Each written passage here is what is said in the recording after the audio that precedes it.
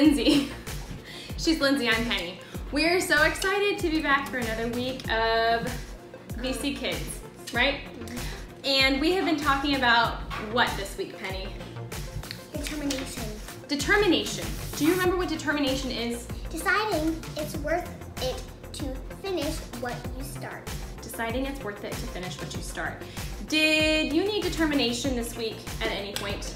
Yeah, I had a little hard time doing my spelling. Yeah. How did you remember to keep going? My mom helped me, or I just stopped crying because I cry a lot. You get frustrated when you're doing school sometimes and cry?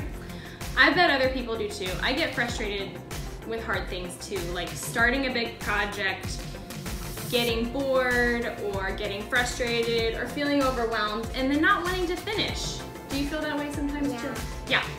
So we're gonna talk more about determination. And what is our verse for the week? Do you remember? Can you read it for us, nice and loud? Yes. Let us not become tired of doing good at the right time. We will gather a crop if we do not give up. Galatians 6:9. Yes. Let us not become tired of doing good. At the right time, we will gather a crop if we do not give up. Right. So we've been looking at. Actually, let's wait a second. When you put something in the ground to grow it, because it's spring, right? Does it come up right away? No. It doesn't. You kind of gotta wait, don't you? A little bit. And then you get the beautiful flower, or you get the tomato or the strawberry. Weeks and weeks and weeks later, sometimes months. It takes 95 days to grow watermelon. Did you know that? Yeah. So let us not grow tired of doing good. At the right time, we will gather a crop if we do not give up. So the good stuff is coming if we just keep doing it. The fruit, the reward, the blessing, it's all coming if we don't give up. And giving up sometimes, that takes determination, so you don't give up. So this month, we've been looking at what happens to the church after Jesus is ascended, and what his disciples faced in the world around them and what they came up against. And so we're going to hear from Peter and John in Acts 3 and 4 of our lesson today, and hear how they discovered the source of determination. So we will see you after our lesson. Yeah.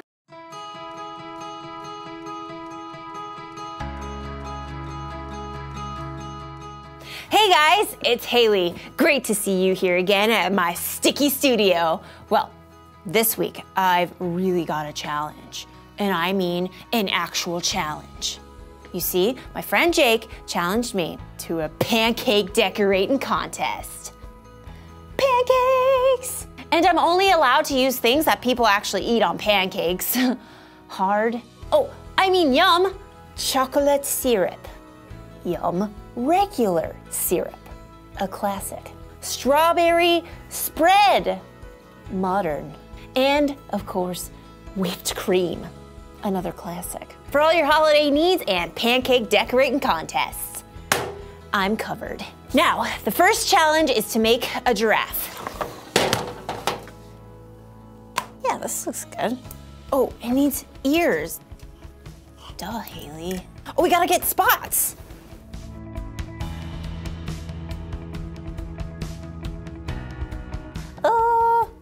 Not as good as I thought it would be. Wow. Ooh, this sure is sticky. I'm still supposed to create 3 more images to compete with Jake. You know what I need? Some determination. Determination is deciding it's worth it to finish what you started. Today's story is about 2 of Jesus' disciples, Peter and John. They were determined to spread the truth about Jesus and follow the Holy Spirit's leading no matter how hard things got. Wow. Well, I think I'm feeling more determined just thinking about it. I can do this! Oh no. Oh no! I'm just gonna clean this up first. Be right back. The Bible. It's 66 books of history, Stories, letters, and poetry that fit together to form God's one big story. The epic adventure of how He created us and loves us so much that He made a way to rescue us. As we travel through the Bible, from Genesis to Revelation, we discover people who met God and found their lives changed forever. And now for an amazing story, inspired by the book of Acts, chapters 3 and 4. John found himself nearly skipping as he and Peter made their way up toward the temple. More than 3,000. More than 3,000 people are following Jesus now. I've never seen anything like it. The way people are sharing their homes, their food. Every day a few more people believe. This Tell the Whole World gig is going more smoothly than I expected. As Peter and John approached the temple gate, they saw a man lying on a mat. Please, help me. We'll call the man Ezra. For his entire life, he'd been unable to walk a single step. Could I have a few coins for food? Peter and John looked directly at the man. Peter could feel the power of God's Spirit rising inside him. Look at us. Ezra fixed his gaze at the disciples and held out his hand. I don't have silver or gold, but I'll give you what I do have. In the name of Jesus, get up and walk. Peter reached out and took Ezra's hand. Instantly, his feet became strong. He leapt to his feet. Wait, what? How? He took a step, a skip, a hop, and a jump. Praise Jesus! Ezra began to dance and spin around. This guy couldn't even walk 10 minutes ago. And as you might guess, a big crowd gathered. Peter called out loudly. Fellow Israelites, why does this surprise you? It's not as if we've made this man walk by our own power or godliness. God has done this. God has brought glory to Jesus who serves him. This man, whom you see and know, was made strong because of faith in Jesus' name.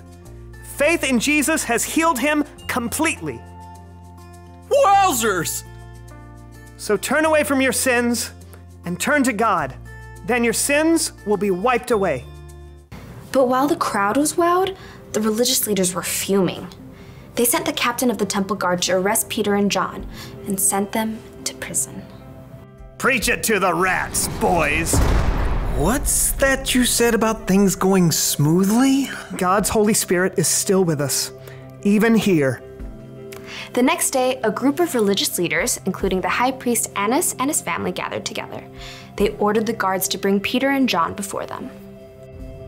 By what power did you do this? And through whose name? Peter didn't hesitate. Rulers and elders, do you want to know why we were kind to a man who couldn't walk? Are you asking how he was healed? Peter gestured to where Ezra was standing, not far off, watching. Ezra did a little two-step. The religious leaders glared.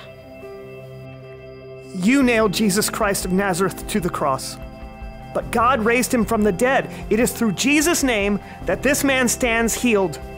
You can't be saved by believing in anyone else. If mics had been invented, Peter would have dropped one right there. The leaders glowered, and Annas cleared his throat.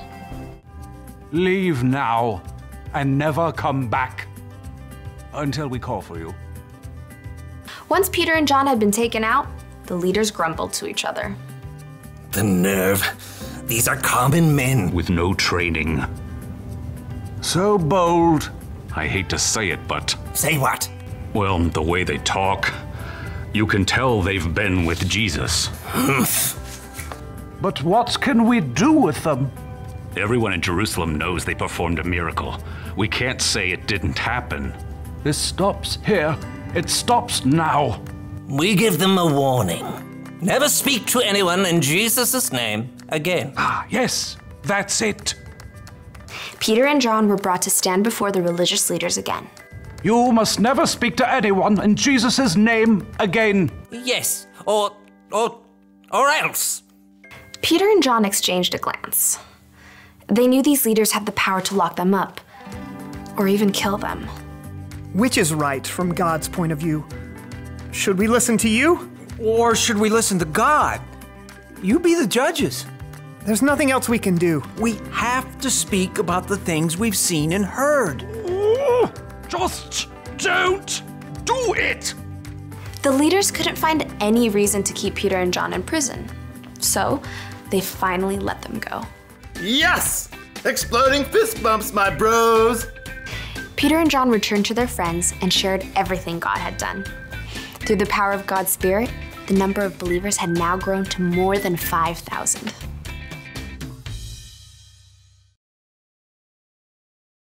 Whoa, how amazing of a story was that? Peter and John were so brave. They were so bold and confident because the Holy Spirit gave them confidence.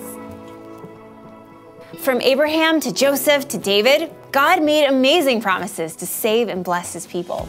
And Jesus was the ultimate fulfillment of God's many promises. After Jesus died, rose again, and went back to heaven, his disciples knew it was their job to share the good news about Jesus. And once they had the Holy Spirit, they were able to do so. Just think how Peter and John healed that man with the power of God, and then lots of people learned about Jesus. Or how they didn't back down when religious leaders questioned them. They were determined to finish what they started. And because they relied on God, they did it with confidence. And you know who else has been throwing down some confidence? It's your girl, Haley. Woo, take a look. Just look at these masterpieces. Okay, so I guess they're not the greatest pancake paintings you've ever seen, but I wanted to complete Jake's challenge, so I did my best. Sometimes it's easy to want to quit something when suddenly it gets difficult. Like maybe learning how to ice skate, or reading a new book was easy at first and then it got harder. But it's always worth it to finish what you started. That's the one thing to remember today. Keep going even when it gets tough.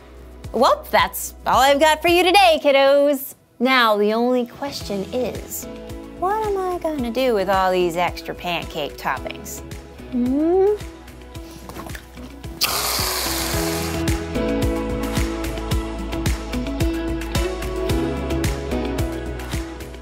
Hello, we're back. It was an awesome lesson. So, Peter and John were scared probably, right? But they kept going, right? And they could not deny the things that they had seen and experienced, and they had to speak about them, right? And the Holy Spirit was with them and gave them courage. And when you get stuck, or I get stuck, or Penny gets stuck, God helps us get unstuck, right? We can keep going even when it gets hard, because we can make the right choice, the wise choice, just like Peter and John did, to keep going, because the Holy Spirit is with them and God is with us. So, yes. Do you want to quit sometimes? Yeah, sometimes we want to quit. Sometimes we want to get tired, but did Peter or John quit? No. Did Jesus ever quit on us? No. No, he endured to the very end, didn't he? Right? God never quits. God never gets tired, right? Or frustrated with us, but he knows that we do, right? And so he loves us, and he has given us everything we need to keep going and to be determined and to not give up, so we can reap a harvest or a crop, right? In the right time. So what we have for you is an idea from our lesson today. We have some verses that you can hold on to, and maybe if you want to, maybe you can take notes if you have any paper at home. Yeah, totally. Take notes. Go grab a pen and some paper, and you can write down these verses. And actually, it's suggested that maybe make a poster and put it in your room, or like decorate it, and then that way, when things get hard, or you feel scared, or you feel bored because you're in the middle of a big project or a hard assignment, or you lose a game, you know, or like this time where we have to stay home and we can't be meeting in church. You can always pray about these verses and just say, God, can you please help me do something if you're like going through a rough time. Yes, exactly. I do that, you do that, right? That's how God helps us. Okay, so when the going gets tough, we can keep going. Let's remember that. Okay, so do you want to hold up one at a time, and I'll read them, and our friends can copy them down. Maybe they can get a big piece of paper and write them down, or Or just get one and then use your own clipboard if you have it, and then like take your sheet out and then use the next one. Yeah, sure, that's a good idea. So what do we have first? Hold them up one at a time. Okay, this is James 1:12. It says, blessed is the person, or blessed is the person who keeps on going when times are hard, right? Blessing, God has blessing for us if we keep going. Psalm 54:4 says, the Lord is the one who keeps me going. Not yet, we're almost done. Okay. What is this one? This one says, John 14:27 says, I leave, these are the words of Jesus. This is what Jesus says to us. I leave my peace with you. I give my peace to you. I do not give it to you as the world does. Do not let your hearts be troubled, and do not be afraid. And then we have one more. This is the last one. Philippians 4:13. I know lots of people know this one. I can do all this by the power of Christ. He gives me strength. Okay, friends, we want you to be encouraged and have determination to finish what you start and to not give up, and that you can do it, and that there is that God is with you every step of the way. The Holy Spirit is with you every step of the way, and we love you. So let's just pray, and then we're probably gonna go swimming because it's hot. Yeah. Okay. Dear God, thank you so much for being with Peter and John and for being with us. Thank you, God, that we can keep going even when it gets hard, that's the spirit that you put inside of us. As believers, we are not quitters, we are overcomers. And so God, I pray for all of our friends here, and I just ask God that you would just encourage them in your love and in your power to not give up and to remember where their help comes from. Their help comes from the Lord, the maker of heaven and earth, and that we can continue and press on and finish what we start. Just as Jesus finished all the way to the cross on our behalf for love. We love you, God. In Jesus' name, amen. Have a great week.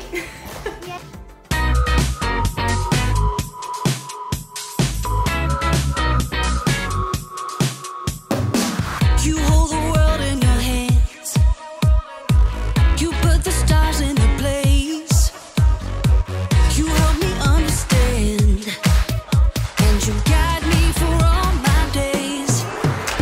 And everything I do, I will keep my eyes on you.